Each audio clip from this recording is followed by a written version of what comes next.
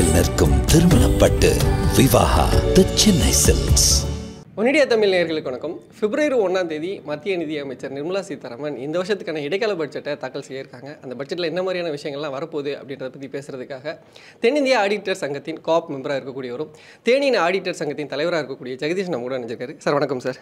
வணக்கம் சார். இந்த இடைக்கால பட்ஜெட் அப்படின்றது ஃபஸ்ட் என்ன, அதை பற்றி மக்கள் சொல்லிட்டீங்கன்னா நல்லா இருக்கும். ஆக்சுவலாக வந்து உங்களுக்கு தெரியும், எவ்ரி இயர் வந்து பட்ஜெட்டை தாக்கல் பண்ணுவாங்க பிப்ரவரி மந்தில், ரெகுலர் பட்ஜெட்.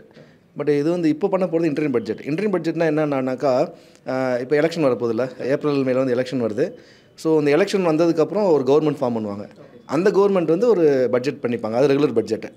இப்போ பிப்ரவரி ஆயிடுச்சு, போன வருஷம் கொடுத்த பட்ஜெட் பிப்ரவரியோட முடியுது இல்லையா? அப்போ இந்த பிப்ரவரியிலேருந்து நெக்ஸ்ட் கவர்மெண்ட் ஃபார்ம் பண்ணுற வரைக்கும் உள்ள பீரியடுக்கான பட்ஜெட் தான் இப்போ நம்ம பண்ண போகிறோம், இன்டர்ன் பட்ஜெட். ஸோ இந்த இன்டர்ன் பட்ஜெட் அப்படிங்கிறது வந்து என்னன்னாக்கா, ஒரு அதை ஏற்கனவே இருக்கிறத மெயின்டைன் பண்ணுறதுக்கான ஒரு ப்ரொவிஷன்ஸ் தான் இருக்குமே ஒழிய ஒரு லாங் டேர்ம் பிளானிங்கில் இதில் வழக்கமாக கொண்டு வர மாட்டாங்க. அதுதான் இப்போ நம்ம சொல்கிற மாதிரி நீங்கள் இடைக்கால பட்ஜெட்ன்றதே இந்த ஒரு 2-3 மந்த்ஸுக்கு இருக்கிறது தான். பொதுவாக இதில் பெருசாக ஒரு வெளிச்சமோ திட்டங்களும் இருக்காது. ஆனால் இந்த தடவை இது முக்கியத்துவம் பெறதுக்கு காரணமே வந்துட்டு எலெக்ஷன் வரப்போகுது, நாடாளுமன்ற எலெக்ஷன் வருது. என்ன மாதிரியான திட்டங்கள்லாம் எதிர்பார்க்கப்படுறது, நீங்கள் என்ன பார்த்துருக்கீங்க சார்? நம்ம என்ன மாதிரி திட்டங்கள் அப்படின்னு பார்க்குறதுக்கு முன்னாடி என்னென்ன இருக்காதுங்கிறத பார்க்கலாம். ஒரு ஒரு ஒரு 5 விதமான கான்செப்ட் நமக்கு எதிர்பார்க்க முடியாது, தோ எலெக்ஷன் பீரியட் இருந்தாலுமே கூட. அது என்னென்னன்றதை பார்க்கலாம் இப்போது. ஸோ பாயிண்ட் ஒன்று வந்து மேஜர் பாலிசி சேஞ்சஸ். வழக்கமாக பார்த்திங்கன்னா, இப்போ லாஸ்ட் இயர் பட்ஜெட்டில் வந்து இன்கம் டேக்ஸ் ரெஜிம் 2 ரெஜிம் கொண்டு வந்தாங்கல்ல, new regime old regime, policy change பண்ணாங்க. வழக்கமாக நம்ம இந்தியாவில் வந்து பார்த்திங்கன்னா இன்வெஸ்ட்மெண்ட் தான் இம்பார்ட்டன்ஸ் கொடுத்து நம்ம இது வரைக்கும் வந்துட்டு இருந்தோம். When GST comes in India, GST வந்ததுக்கப்புறம் பார்த்திங்கன்னா இந்த டேக்ஸோட செட்டப் மாறிச்சு.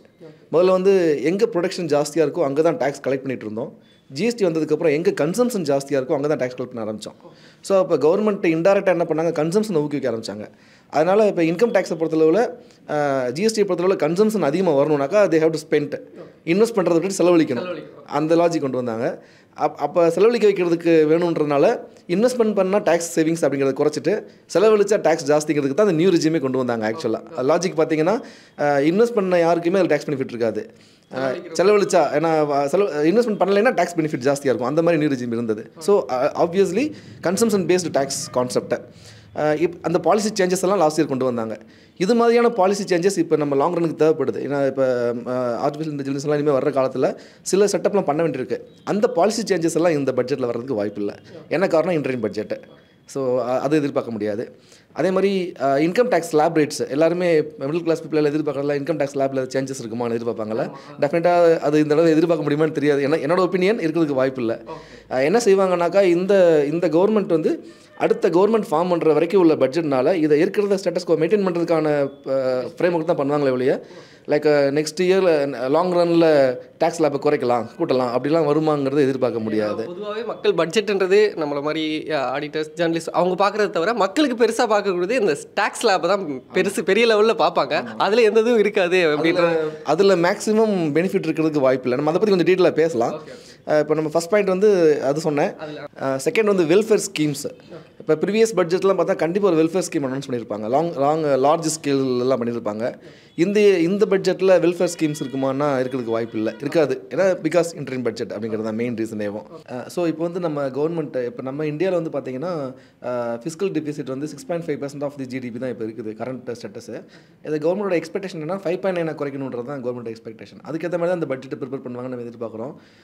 ஸோ அதில் பார்த்தீங்கன்னா அதை எப்படி பண்ண முடியும்னாக்கா, இவங்க அதை பண்ணி ஆகணும், அதே சமயத்தில் லாங் டேர்ம் பாலிசி கொடுக்க முடியாதுல்ல. ஸோ அதனால் அந்த எக்கனாமிக் ஸ்டெபிலிட்டியை வந்து மெயின்டைன் பண்ணுற மாதிரியான பாலிசிஸ் தான் கொண்டு வருவாங்க. ஒரு ரிகரஸ் பாலிசி மேக்கிங்லாம் இருக்குமான்னு சொல்ல முடியாது. பட் அதனால தான் இந்த மாதிரி சின்ன அதை மெயின்டைன் பண்ணுற மாதிரியான பாலிசிஸ் கொண்டு வந்துட்டு 5.9 குறைக்கிறதுக்கான முயற்சிகள் பண்ணுவாங்க இந்த பட்ஜெட்டில், எதிர்பார்க்கலாம். அதே மாதிரி ஃபினான்ஷியல் ரெகுலேஷன்ஸு, லைக் இப்போ பட்ஜெட்டில் வந்து இருக்கக்கூடிய ஃபைனான்ஷியல் செட்டப்பை ரெகுலேட் பண்ணுற மாதிரி சில பாலிசிஸ் கொண்டு வருவாங்க, ரெகுலர் பட்ஜெட்டில் இருக்கும். அதுவும் இந்த இன்டர்ன் பட்ஜெட்டில் இருக்குமா அப்படின்றத சொல்ல முடியாது. So these are the things. அது வந்து இன்டர்ன் பட்ஜெட்டில் நம்ம எக்ஸ்பெக்ட் பண்ண முடியாத ஐட்டம்ஸு. என்ன எக்ஸ்பெக்ட் பண்ணணும், அல்லது மக்கள் என்ன எக்ஸ்பெக்ட் பண்ணுறாங்க? நீங்கள் முதல் சொன்னது மாதிரி middle class peoples they are expecting income டேக்ஸில் changes. Like இப்போ வந்து முதல்ல வந்து 5 lakhs வரைக்கும் இன்கம் டேக்ஸ் கிடையாது பெனிஃபிட்டில். அதாவது அப் டு 5 lakhs வரைக்கும் அவங்க டேக்ஸ் வராது. ஃபார் எக்ஸாம்பிள் 2.5 lakhs வரைக்கும் பேசிக் எக்ஸம்ஷன் இருந்தது. 2.5 lakhsலேருந்து 5 lakhs வரைக்கும் உள்ளதுங்களுக்கு அந்த 87 ரிபேட் கொடுத்துருந்தாங்க. ஸோ அந்த எக்ஸம்ஷன் இருந்தது. அப்புறம் லாஸ்ட் இயர் பட்ஜெட்டில் அதை 7 lakhs வரைக்கும் வர மாதிரி நியூ ஸ்கீமில் கொடுத்துருந்தாங்க, ரிஜிமில் கொடுத்துருந்தாங்க. ஸோ மக்களுக்கு என்ன எதிர்பார்ப்பு அந்த 2.5ங்கிறது தான் பேசிக் எக்ஸம்ஷன். நியூ ஸ்கீமில் 3 lakh தான் பேசிக் எக்ஸம்ஷன். அதை வந்து 5 lakhsக்கு இன்க்ரீஸ் பண்ணுவாங்களா அப்படிங்கிற ஒரு கொஸ்டின் இருந்தது. அதே மாதிரி சேலரி கிளாஸ் எம்ப்ளாயீஸ் அவங்களுக்கு வந்து ஸ்டாண்டர்ட் டிடக்ஷன் ஒன்று இருக்குது. அது நியூ ஸ்கீமில் அவைலபிள் இருக்குது, ஓல்டு ரெஜிம்லேயும் இருக்குது. ஓல்டு ரெஜிம் நியூ ரெஜிம் ரெண்டுலேயுமே அவைலபிளாக இருக்குது. 50,000 rupees வந்து ஸ்டாண்டர்ட் டிடக்ஷன். அதை வந்து இந்த சேலரி பீப்புள்ஸ்லாம் வந்து என்ன எதிர்பார்த்தாங்கன்னா 1 lakh இன்க்ரீஸ் பண்ணணும்னு எதிர்பார்த்தாங்க. இது ஒரு எக்ஸ்பெக்டேஷன் மக்களுக்கு இருக்குது. இந்த பட்ஜெட்டில் வருமா அப்படிங்கிற ஒரு எக்ஸ்பெக்டேஷன் இருக்குது. அப்புறம் தேர்ட் வந்து டிடக்ஷன்ஸ் 80Dன்னு ஒரு செக்ஷன் இருக்குது. 80Dங்கிறது ஹெல்த் இன்சூரன்ஸ் ப்ரீமியம் கட்டினீங்கன்னா உங்களுக்கு இன்கம் டேக்ஸில் பெனிஃபிட் இருக்குங்கிற மாதிரி இருக்குது. ஸோ அது வந்து 25,000 வரைக்கும் நீங்கள் ப்ரீமியம் கட்டினீங்கன்னா சில வேரியஸ் ஸ்கீமில் 25,000 வரைக்கும் நீங்கள் பண்ணிங்கன்னா உங்களுக்கு எக்ஸம்ஷன் உண்டு. அந்த 25,000 வந்து 50,000 வரைக்கும் எக்ஸ்பெக்ட் பண்ணலாம் அப்படின்னு ஒரு எக்ஸ்பெக்டேஷன் சேலரி பீப்புளுக்குலாம் இருந்தது 80Dயில் அந்த செக்ஷனில். அதே மாதிரி 80DD 80E வேறு செக்ஷன்ஸ் இருக்குது. அது எல்லாத்துலேயுமே பார்த்தீங்கன்னா இந்த மானிட்டரி லிமிட் எல்லாமே வந்து ஒரு 5 years பேக் ஃபிக்ஸ் பண்ணது. அதை ரிவைஸ் பண்ணவே இல்லை. ஸோ இப்போ காஸ்ட் ஆஃப் லிவிங் இதெல்லாம் பார்க்கும்போது இந்தியாவோட டெவலப்மெண்ட் எல்லாம் பார்க்கும்போது அந்த லிமிட் வந்து ரொம்ப சின்ன லிமிட்டாக இருக்குது. It has to be increased. அது லாஸ்ட் பட்ஜெட்டில் எதிர்பார்த்தாங்க, யாருமே அதை அந்தளவுக்கு பண்ணலை. ஸோ அதனால் அது வந்து ஓல்டு ரெஜிம்லேயும் நியூ ரெஜிம்லேயும் எக்ஸ்பெக்ட் பண்ணுவாங்களா அப்படின்னு இருந்தது. அதே மாதிரி மக்களுக்கு என்ன இன்னொரு ஆசை இருந்ததுன்னா நியூ ரெஜிமில் இன்வெஸ்ட்மெண்ட் பண்ணாங்கன்னா டிடக்ஷன்ஸ் கொடுப்பாங்களா அப்படிங்கிற மாதிரிலாம் இருந்தது. As I said earlier new ரெஜிம்ங்கிற கான்செப்டே வந்து கன்சம்ஷன் பேஸ்டு டாக்ஸை இன்க்ரீஸ் பண்ணுறதுக்காக கொண்டு வந்த ஐடியாங்கிறது எனக்கு தோணுது. அதனால் அதில் பண்ணுறதுக்கு வாய்ப்பு இல்லை.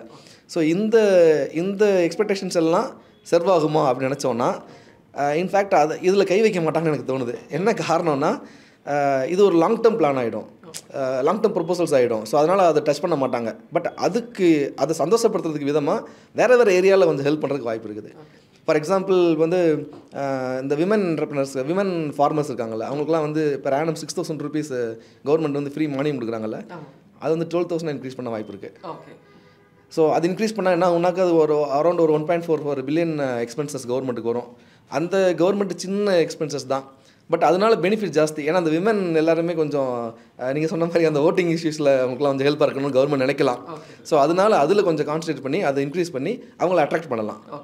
இப்போ இன்கம் டேக்ஸ் ஸ்லாப் இன்க்ரீஸ் பண்ணி சேலரி பீப்புளை கவர் பண்ணுறதை விட இவங்களை கவர் பண்ணால் இவங்க both government also gets benefited and அந்த அவங்களுக்கும் பெனிஃபிட் இருக்கணும். அந்த மாதிரி வின் சுச்சுவேஷனில் பண்ணுறதுக்கு ஐடியா இருக்குது. ஸோ அதை அவங்க டச் பண்ணலாம், ஒரு பாயிண்ட் எதிர்பார்க்கலாம்.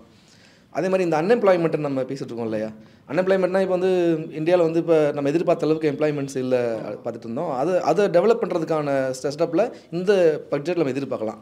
எப்படி எதிர்பார்க்கலாம்னாக்கா அதையும் ஒரு பிளானிங்காக பண்ணலாம். எப்படின்னா இந்தியாவில் வந்து இப்போதைக்கு இன்வெஸ்ட்மெண்ட்னு போனால் இன்ஃப்ராஸ்ட்ரக்சர் இன்வெஸ்ட்மெண்ட் தான் இப்போ தேவைப்படுது. ஸோ அப்போ இன்ஃப்ராஸ்ட்ரக்சரில் இன்வெஸ்ட் பண்ணுறவங்களுக்கு சில டேக்ஸ் பெனிஃபிட்ஸ் கொடுக்குற மாதிரியான சில பாலிசிஸில் கொண்டு வரலாம். அது பார்த்தா உங்களுக்கு எப்படி தோணுன்னா என்ன வசதியானவங்களுக்கு திருப்பி ஹெல்ப் பண்ணுறாங்கன்னு தோணும். பட் அப்படி இல்லை, அந்த இன்ஃப்ராஸ்ட்ரக்சரை டெவலப் பண்ணுற மாதிரி சில பாலிசிஸ் கொண்டு வந்தாங்கன்னா, ஈவன் லாங் டேர்ம் பாலிசியாக கூட இருந்தாலும் கூட கொண்டு வந்தாங்கன்னா எம்ப்ளாய்மெண்ட் கிடைக்கும். இப்போ ஃபாரின் பையர்ஸோ ஃபாரின் இன்வெஸ்டர்ஸோ அல்லது டொமஸ்டிக் இன்வெஸ்டர்ஸோ மேனுஃபேக்சரிங் கன்சர்னில் வந்து இன்வெஸ்ட் பண்ணுற மாதிரியான பாலிசிஸ் இந்த பட்ஜெட்டில் நம்ம எதிர்பார்க்கலாம். அது கொண்டு வருவாங்கன்னு நினைக்கிறேன். கொண்டு வந்தாங்கன்னா அந்த செக்டார் டெவலப் ஆகும். அப்போ எம்ப்ளாய்மெண்ட் கொஞ்சம் கூடும். ஸோ அப்போ என்ன ஆகுனா உங்களுக்கு எம்ப்ளாய்மெண்ட்டையும் எடுத்த மாதிரி இருக்கும், அவங்களுக்கும் ஹெல்ப் பண்ண மாதிரி இருக்கும், பணமும் உள்ளே வந்த மாதிரி இருக்கும். ஸோ ஒரு கல்லில் 2 மாங்காய் அடிக்கலாம் நினச்சி கவர்மெண்ட் பிளான் பண்ணலாம். ஸோ இதெல்லாம் இந்த கவர்மெண்ட் டிசைட் பண்ணி கொஞ்சம் பண்ணியிருக்கலாம். மேடம் வந்து பொதுவாகவே ஒரு லாங் ரன் இந்த கவர்மெண்ட்டை பொறுத்தளவில் எதுவுமே ஒரு லாங் டேர்ம் பாலிசி தான் அவங்க திங்க் பண்ணுறாங்க. ஷார்ட் டேர்மை விட லாங் டேர்மாக இருக்கணும்னு தான் நினைப்பாங்க. அப்படி தான் லாஸ்ட் 5 years நம்ம பார்த்துட்டு வரோம். ஸோ இந்த இயர் வந்து அவங்களோட டிசிஷன் வந்து லாங் டேர்மில் பண்ணுறது. பட் அன்ஃபார்ச்சுனேட்டாக ஒரு ஷார்ட் டேர்ம் பட்ஜெட் போட வேண்டிய சுச்சுவேஷன் வந்துருக்காங்க. அந்த ஷார்ட் டேர்மில் என்ன லாங் டேர்ம் திங்கிங் பண்ணலான்றது அவங்களோட எக்ஸ்பெக்டேஷனாக இருக்கும். ஸோ அதனால் இந்த மாதிரி மேஜராக தான் இருக்குமே ஒழிய பெருசாக இருக்குமா அப்படிங்கிறது சொல்ல முடியாது. பார்த்தீங்கன்னா இப்போ நமக்கு பாஸ்ட் ஹிஸ்ட்ரி பார்த்தோம்னாக்கா இப்போ இந்த ஹிர்பாய் முல்லிபாய் வந்து ஃபினான்ஸ் மினிஸ்டர் இருந்தப்போ 1977 நினைக்கிறேன். ஐ திங்க் அந்த இயரில் வந்து ஒரு பட்ஜெட் தகவல் பண்ணாங்க. இந்தியாவிலே பண்ண பட்ஜெட்லேயே ஷார்ட்டஸ்ட் ஸ்பீச் அதுதான். டோட்டலாகவே 800 ஸ்பீச் தான் இருந்துச்சு. அதில் அவ்வளோதான் இருந்தது, 800 words தான் இருந்தது. கரெக்டாக அது மாதிரியான ஒரு ஷார்ட்டஸ்ட் பட்ஜெட்டை கூட நம்ம எதிர்பார்க்கலாம் அந்த டைம். மேபி நம்ம பட்ஜெட் முடிஞ்சதுக்கப்புறம் இந்தியாவில் வந்து ரொம்ப ஷார்ட்டஸ்ட் பட்ஜெட் இதுதான் சொல்கிற அளவுக்கு கூட இந்த பட்ஜெட் இருக்கலாம். யூஸ்வலாக நிர்மலா சீதாராமன் மேம் வந்து ரொம்ப லாங்காக பேசி நம்ம பார்த்துருக்கோம். அந்த பெரிய பட்ஜெட்டில் அவங்களே வந்து டயர்டாகிற லெவலுக்குலாம் பேசுவாங்க. ஸோ அந்த லெவலுக்குலாம் எதிர்பார்ப்பு அப்படின்னு சொல்ல முடியாது. ஏன்னா அதுக்கான சூழ்நிலை இப்போ இல்லை. பட் ஃபார்ச்சுனேட்லி கவர்மெண்ட்டோட பாலிசி கவர்மெண்ட் எலெக்ஷன் வர்றதுனால சில திட்டங்கள் மக்களுக்கு பெனிஃபிட் ஆகக்கூடிய திட்டங்கள், மக்கள் கொஞ்சம் அட்ராக்டிவ் ஆகக்கூடிய திட்டங்கள் வந்து ஷார்ட் டேர்ம் அதை மெயின்டைன் பண்ணுற அளவுக்கு என்ன இருக்குமோ அந்த மாதிரியான இதை எதிர்பார்க்கலாம். நீங்கள் சொல்லிட்டீங்க பெரிய லெவலில் திட்டங்கள் இருக்காது, மக்கள் இதெல்லாம் எதிர்பார்க்குறாங்க, பட் இருக்காதுன்னு. இருந்தாலும் ஸ்டில் லேமன் பார்வையிலேருந்து பார்க்கும்போது தமிழ்நாட்டுக்குன்னு எதுவும் திட்டங்கள் வரதுக்கு வாய்ப்பு இருக்குமா நீங்கள் பார்த்த வரைக்கும்? எனக்கு தெரிஞ்சு அதான் சொன்னேன் இல்லையா, அந்த விமன் இது ஐ மீன் மொத்தமாக ஆமாம் வர்றவங்க தமிழ்நாட்டுக்குன்னு எந்த அளவுக்கு இருக்குன்னு தெரியல, எனக்கு சொல்ல முடியல. ஆல்ரெடி ஏன்னா ப்ரீவியஸ் பட்ஜெட்ஸ்லாம் பார்த்தீங்கன்னா அப்படி ஸ்பெசிஃபிக்காக நம்ம தமிழ்நாட்டுக்குன்னு ஸ்பெஷல் பட்ஜெட்ஸில் ஒன்றும் பெருசாக ஈவன் ரயில்வேல கூட ஒன்றும் அவ்வளோவா வரல. ஸோ அதனால் எப்படின்னு பிளான் தெரியல. மேபி நம்ம எக்ஸ்பெக்ட் பண்ணலாம், ஏதாவது சம்திங் எதிர்பார்க்கலாம். Thank you so much sir. Thank you.